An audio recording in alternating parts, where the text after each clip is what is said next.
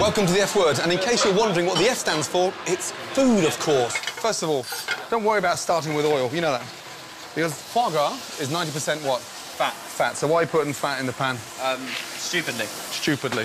Which piece of them would you put in first? The biggest. Why? Because it takes longer to cook. Good. Second biggest. Third biggest. And smallest in. Right. Now, we take it off the heat. Yeah. There's enough heat in there to still colour it. Tilt the pan. Helps cook the back of the foie gras, yes? Okay. Back on the heat. And turn it around again. Look at the difference in colour now. Through there. Now it's starting to break down.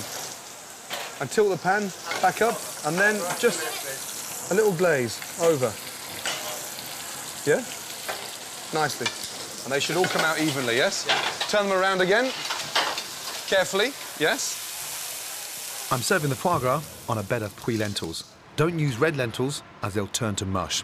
They're cooked together with what we call a brunoise. That's finely chopped vegetables that have been sautéed. Then I bind the whole thing together with a fragrant herb vinaigrette.